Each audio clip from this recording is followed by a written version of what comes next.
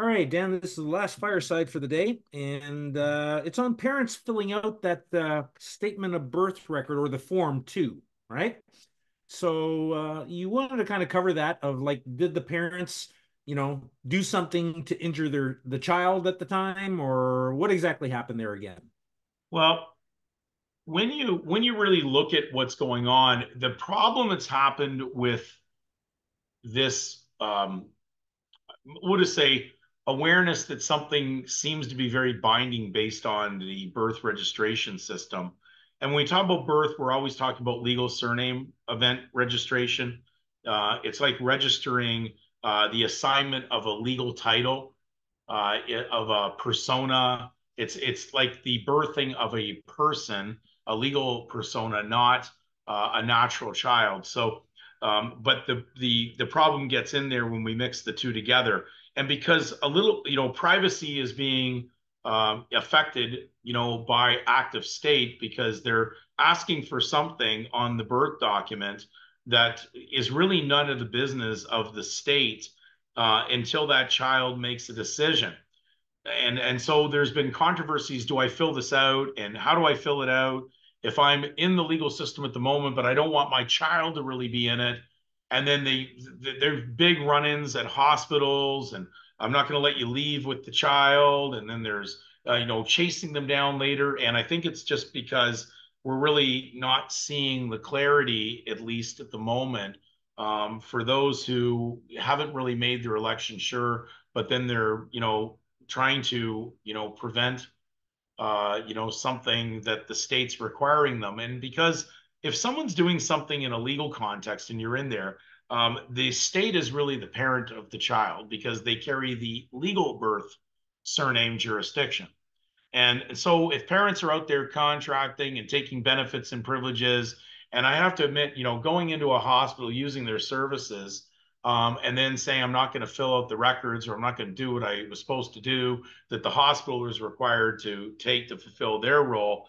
And we just keep going on who's going to blame who for, some form of confusion on this. But when people are in the legal, then they're deemed to be public. And that implied social contract that they're acting on requires them to declare their issues because they every day in the world of legal in a pyramid scheme of Satan who does multi-level marketing of a monetary value feigned child. He's farming babies of Babylon, and so he requires in his legal system for there to be a record of the issue coming from the legal parent. But the legal parent is actually controlled by the legal state because the legal parent is carrying around a legal title that places them under the jurisdiction and as the subject matter of the state. So, what do you do? Like, is there a way to protect the child? What would be the best way to do this? So, if I was in the shoes of someone, and again, this is just truthful counsel. I'm not a lawyer, so I'm not giving you legal counsel, and I'm not here to entertain you either. So, this is not for entertainment purposes. This is for truth and spiritual good conscience. If I was in the shoes of someone that was required to fill one of these out while they were, if I was participating legal, then it's required to give to Caesar what is Caesar's. And Caesar controls the coin, the invented name, it's coined, this legal state surname invention, which is nothing more than a forgery, a fiction, a lie, a falsehood. Well, he controls that. So, therefore, it would be required to put the surname, a surname of some sort, on that document. But regarding the given name, the given name is a fact, not a fiction. And it is the property of God and it is not the property of Caesar. And it would really be up to the child to come to either a spiritual elective discretion of choice, whether they want to participate as a legal participant, as in the era of their forefathers or foremothers. But the child certainly can't make a decision. And it would not, according to what I've read, and I'm only going to give you an example of this, would it be required to put the forename, the given name, the factual name, the God-given Christian name on the birth record of a legal birth? Well, when we look at legal birth in the Dictionary of Canadian Law, 5th edition, it doesn't state that a birth name has anything to do with a given name. And then when I look in section 15 of the Vital Statistics Act of Ontario, just using this as an example, I can't say that every Vital Statistics Act will read this way. I'm only reading you from what I am surrounded with at the moment. And it says it's under the subheading adding forename to birth registration, which would be surname registration. It says if a child's birth was registered under this act or a predecessor of it, and the child was not given a forename under the subsection 10 bracket 2 or a predecessor of that subsection or under a predecessor of this act. Now I have to go slowly on this. The person, now they're talking about someone in legal, they're in legal persona, the person with lawful custody of the child, we're talking about the legal child, okay? Child, citizen held in legal detention, okay? Under legal bondage, just as the child that's in the birth ward does not have a given name on it, strictly a band on the wrist with the surname of the child that has been chosen. Okay. So therefore, you'll find baby boy Smith, baby girl Taylor, but it's not with a given name, at least to my memory, having visited these hospitals and of having two children before I came to knowledge in those wards of the hospital for the delivery after the delivery of the child to the state, so to speak. So we go further here. So I'm going to read again. I just want to make sure we're getting this. Adding forename to birth registration, which is surname registration, which is a legal birth persona, birthing a persona, a person, okay? Not birthing a natural child. It says, if a child's birth was registered under this act or a predecessor of it, and the child was not given a forename under this subsection, okay?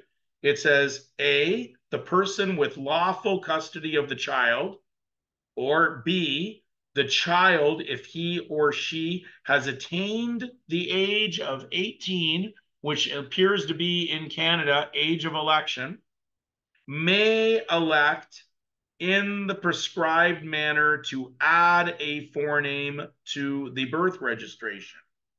Where a person elects under this subsection, the Registrar General shall note the addition of the forename on the birth registration and issue a birth certificate to the person on payment of the required fee. Appears you even have to pay to get into that system to have a bond.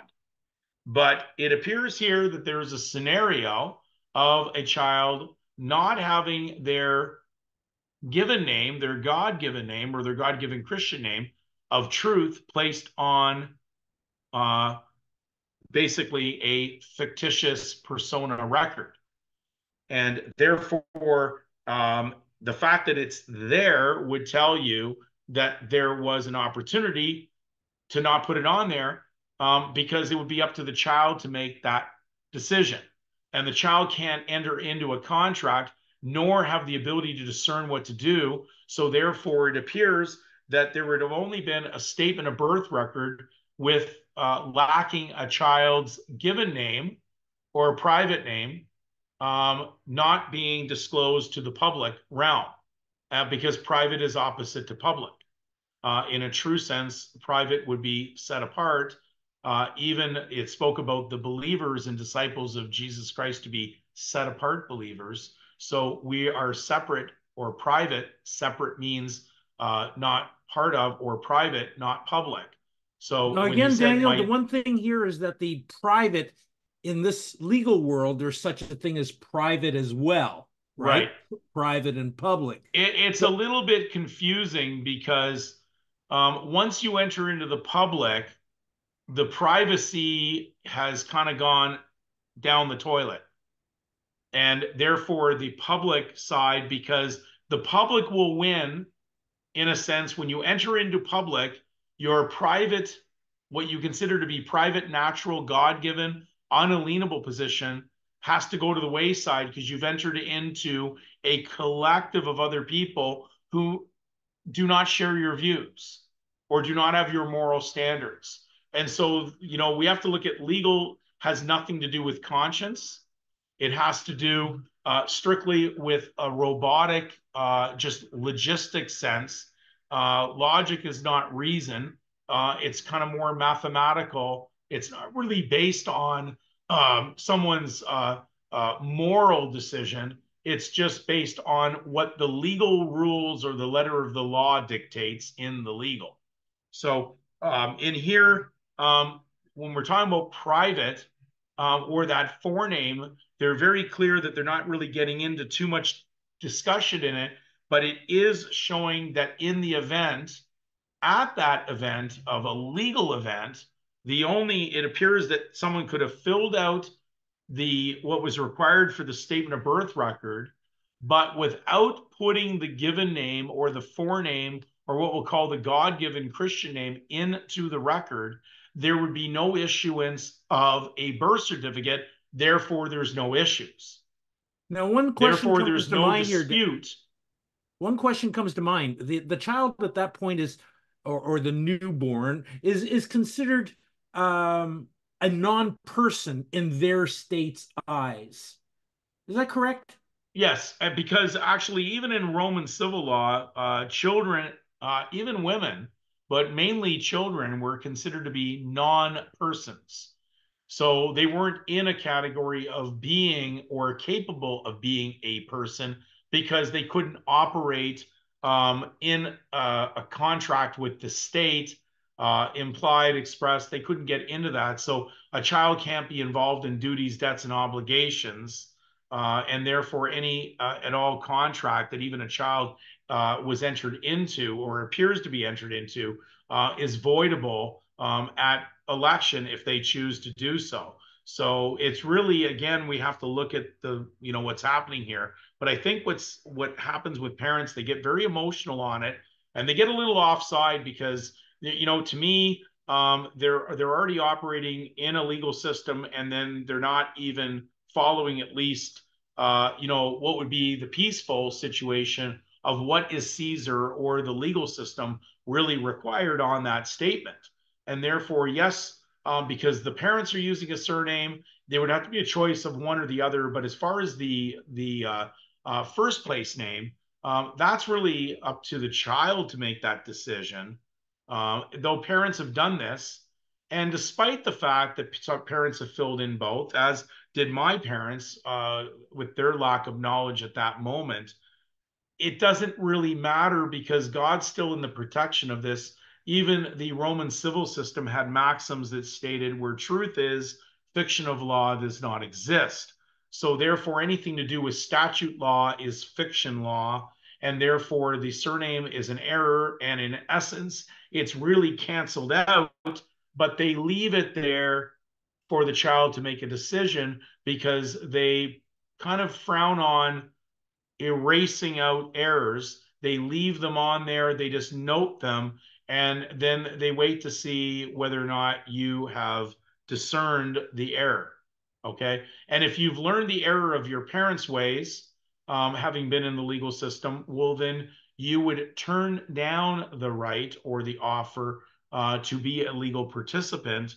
And you would know it'd be unconscionable to be under the Prince of Peace and then wear a criminal or a discriminative appellation or a surname, which was clearly, told us or admonished in Scripture, Job 32, 21, 22. We were not to accept any man's person or give flattering titles. And this came from the Hebrew word Kanah, which was translated the closest to English to mean a surname, especially a surname. So we are not to take on the persons or the personas of men or their imaginations. And in fact, the truth of Christ would actually bring down the imaginations of men. So we want to be very, very, diligent in actually what do we spend our time doing? Where are we? What are we spending our moments reading? If we're seeking truth, then we're going to go to the source of that, and it requires us to take the time. It's great that we're putting these videos out. It's great that we're putting things up on YouTube. It's great that we're doing the Zoom seminars. But if you're just sitting back there, just waiting for it to be spoon fed or put on a platter, that's not really with an appetite to find the truth. That's really waiting, as what's got you in the trouble originally is being spoon fed basically things that you didn't realize you shouldn't have been taking in to your mind or your temple of God. And therefore, the responsibility still remains with you to do a proper research to know that you're making your election sure. But if you're Uh, just operating just frivolously out there, blaming the government, blaming, Christian Remedy and Law, blaming, basically the churches that you once attended, or blaming basically the banks and the politicians. Well, that's the blame game, and that will never get you out of it, because what you're really doing is saying, it's not my fault for what's going on now. It's everybody else's fault. And I'm just going to sit around there, basically erratically, pointing the finger at everybody else, but not realizing it's you who has to make the proper change and decision. Now, Daniel, and just kind of one last thing on this is there for a young parent or whatever that has a child, they're realizing now here through this knowledge, is there any action that is possible to consider, or maybe you're not even know the answer of how this things, and I'm not saying that you know everything, you're getting disclosure from God as time goes on. Um, whether or not there's a recanting of this, what was signed and filled out, or anything to do with that, is Well, that in the subject realm I here? mean, it could happen. Like I said, like there's things the parents did if they're still living. Um, could they recant what they put on there? I mean, I've never seen it done. Okay. And I'm not going to say there isn't a possibility of doing that because they have affected the child on it, and it could make a change to the record if they did recant that. I don't know what the ramifications would be, but if the child's already acting on the error and chooses to act on the error, then I believe the error would just continue anyways, because they've already been utilizing and consenting to allow themselves to be mingled in with the public realm, so to speak. Right, you're right. I forgot that. That's the sense, though, that it's really the actions of the child, if in fact they're activating that surname by And moving so forward. I could say I've realized my error, removed it, recanted it, if I've actually made the proper elective choice and done that. But it doesn't mean that it's going to change something, because this is an individual, elective choice, just like baptism. Yes, we're all, baptized, in a when we make the right decision, and then we actually make our election sure, and we're baptized in Christ. Then yes, we come out the new creature. But you can't do that for someone else. You can only show the example. You can't force someone to make that election, as we basically can't basically force anybody to do anything. It's really up to them. It's consent makes the contract, even in the legal sense. So when people are complaining about what they're under at the moment, it's because their consent's in there. And the thing that is consent would have to be something that would be individual and private, which would have to be the name that your parents basically gave you under the authority of God. And therefore, once that once that child decides to consent to be a legal participant, then they've basically entered into this implied contract with the state, even though they were never really party to the contract, because certainly, as Scripture said, we're strangers and sojourners. So, in a foreign land, in respect to the foreign or legal governments, but we are no longer foreign to God once we've actually made our election sure. So it's just like I said, it's going to take some time to wear off the scarring. And in many cases, some people just don't have any knowledge of Scripture whatsoever, and they were never kind of instructed or shown the importance of reading the Bible. But you can see what's gone on with society, and if you want to, just listen to someone who had seen what was coming, could see the future, so to speak, by the direction of way society was already operating. There is the audio and a transcript of Paul Harvey, "If I Was the Devil." So you may want to listen to that, and you'll see how atrocious society has become, because it's actually fulfilled exactly what he stated in that audio. Yeah, I think I'm going to put the text of that on the spreadsheet there, Daniel. So anyway, it's great. Thank you very much, and we'll see you tonight on the Zoom. Okay, Okay, all right. take care. Bye. Bye now.